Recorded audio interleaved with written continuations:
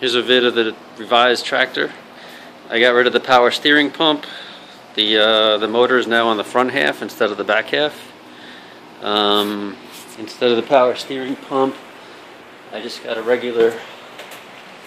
This is like this will do about 5 gallons per minute at 2,500 RPM, I think it was. It's pretty much a direct drive.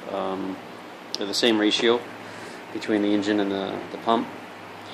I just finished mounting up my my back blade from I think it was Brinly. I got it from Home Depot online for it was like $160.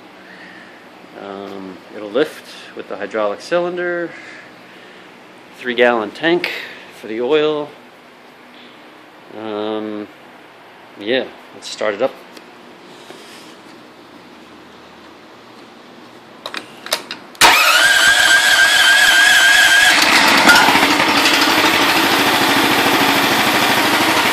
Okay.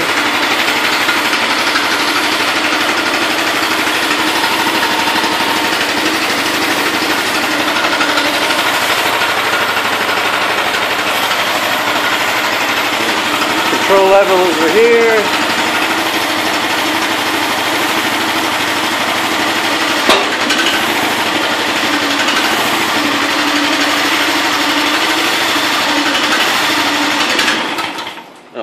And installed. I think I need to reduce that ratio a bit.